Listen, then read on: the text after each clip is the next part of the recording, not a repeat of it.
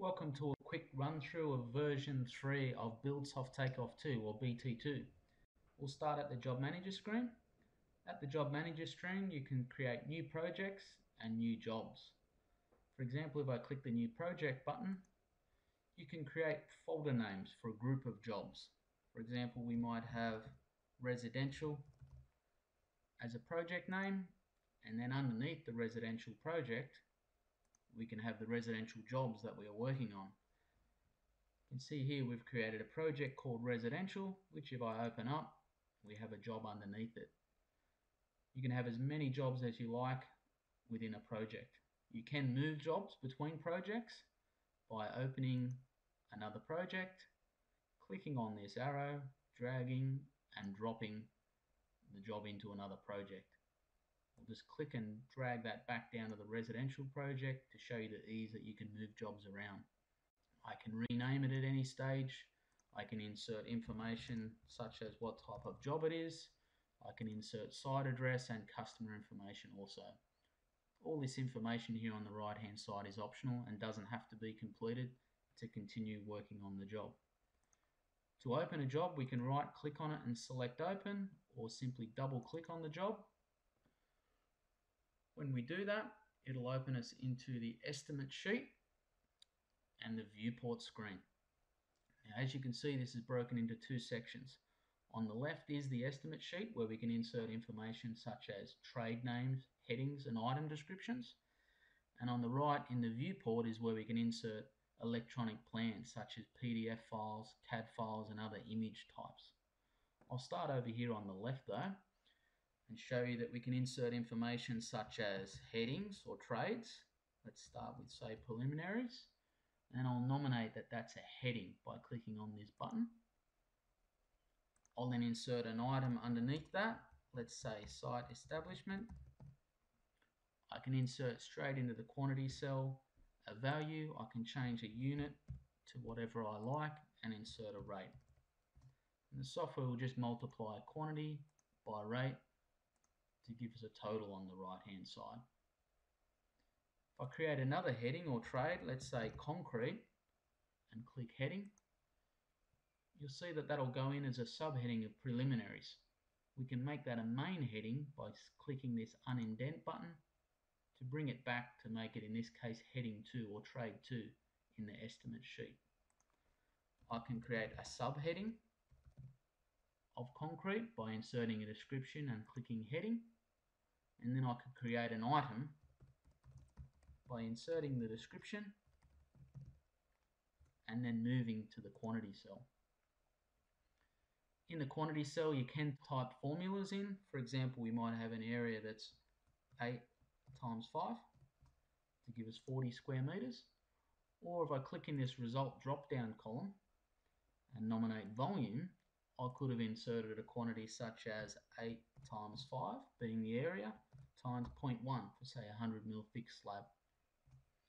You'll note when you type a formula in, the value appears in pink to denote that you've put a formula into that cell. When you create an item and highlight or put your cursor in the quantity cell, you also have access to what's called a calculation sheet in this bottom window. This is where you can break down a quantity into its individual dimensions. For example, we might have a main slab that's an area of 8 by 5 at 100 mil deep. And the factor column here can be used to say, well, there might be two areas of that length and width. I'll insert another entry of say 4 meters by 5.5 and with a different thickness. And you'll see the total of these calculations appear in the bottom here, in this case 11.3, and this value is transferred up into the estimate sheet and it appears in blue. And blue informs you that if you put your cursor on that cell, you can see the calculation in this bottom window. You can also enter in deductions. For example, there might be a void in the concrete 2 meters by 2.5 at 100 mil deep, and I can nominate in this is deduction column by ticking it that that's a deduction. So we now have 10.8 cubes. We can control here whether we want to report an exact quantity into the estimate, or in this case I might say let's round that up, and it rounds it up to 11 cubic meters. The factor column can also be handy if you want to add in things such as wastage. For example, if I put in a factor of 1.1 and 2.1 on this item, that's allowed an extra 10% wastage on our calculation. So we now have a cubic meter calculation of 12. So 11.53 includes our wastage factors and also rounds up to the next unit. That's all manual input. If you want to take off quantities from plans, you can insert a plan into this viewport and then extract quantities from it. So what I'll do, I'll create another item, let's say 40 MPa concrete, and I'll nominate that I want a volume calculation from the plan. I'll put in concrete finish as a second item and nominate that I want that to be an area, and I'll insert edge boards as a third item and nominate length. So you can see the unit types for these items are now cubic meter, square meter and linear meter. Remembering you can change the units at any stage to your preferred option. Now to insert a plan into the program, you can either click the insert plan button here in the viewport or the insert button up on the ribbon. So if I click insert, it'll bring up your normal Windows Explorer browser. In this case, it's defaulted to a file or a folder where I have some plans saved. If I click on this drop down arrow, you can see that it supports file types such as bitmap, JPEG, PNG, but also PDF and your CAD files, DWG and DXF file formats. If I select the PDF file and click open,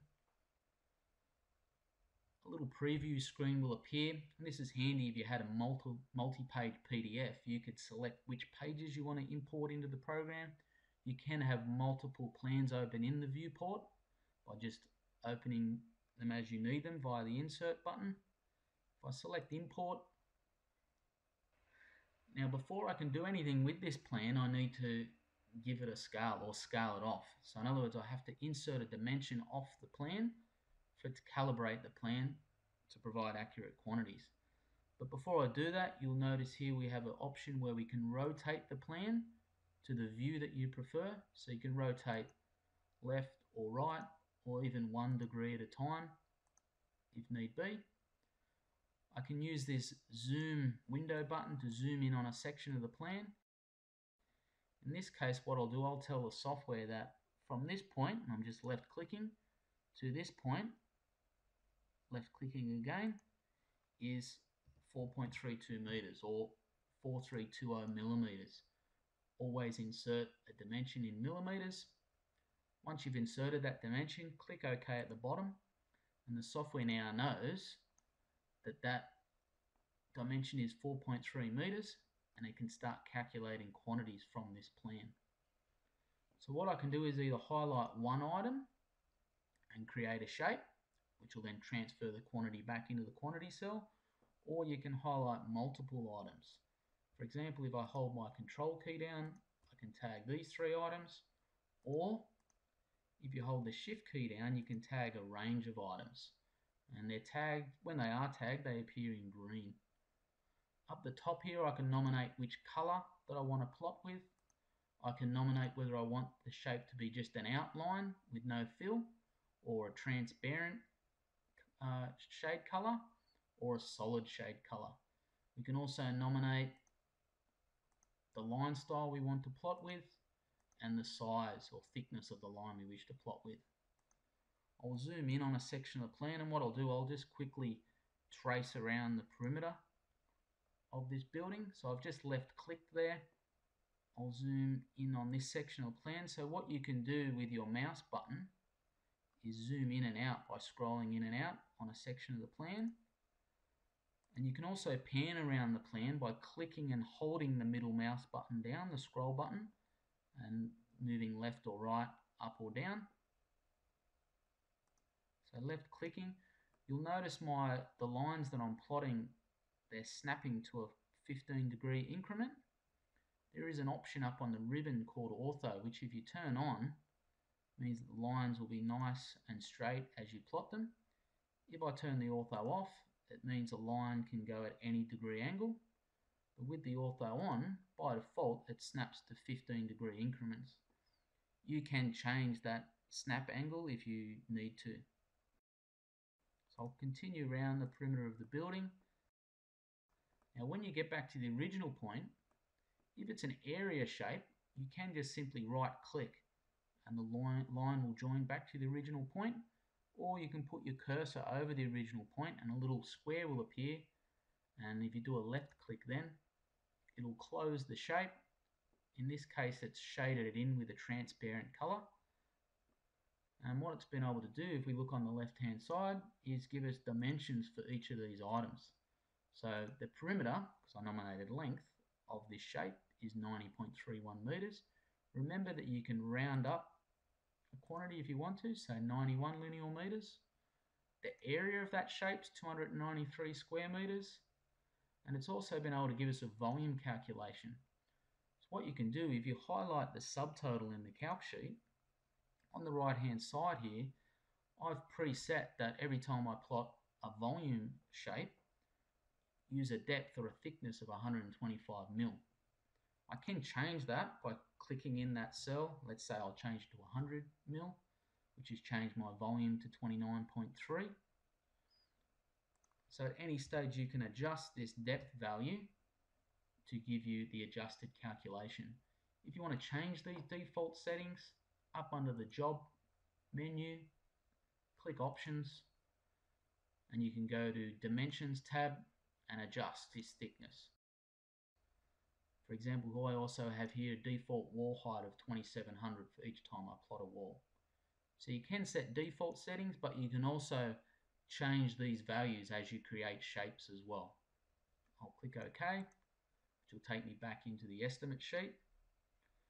Remembering once again, you can use the factor column in the calc sheet to insert things like wastage factors, and we might say let's round that up. So that's showing you how you can get one shape to give you multiple quantities in your estimate sheet.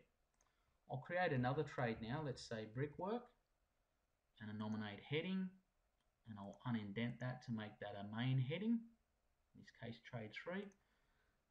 I'll create an item called external bricks, and I'll show you now how you can use an existing shape in the viewport to calculate a quantity for a new item. So by default the software is in polyline mode, which means it's ready for you to plot shapes. If I select this button at the top, which is simply called select, and move my cursor over an existing shape in the viewport, you'll see it'll change color to tell you that it's found a shape. And if I now click down with my mouse, left mouse button, drag and drop that over into the quantity cell against the external bricks, the software tells me that there's a vertical area of 268 square meters there.